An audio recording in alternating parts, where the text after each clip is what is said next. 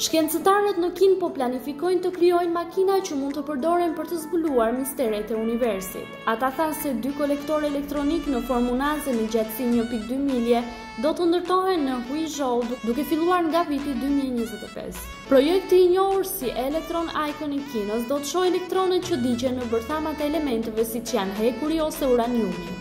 Shkencëtarët thanë se makinat janë ndër më të mëdha në llojin e tyre dhe do të vepronin si kamera gjatë përplasjeve. Planifikuesit vlerësojnë se kjo pjesë e kampusit do të kushtojë rreth $230 milion.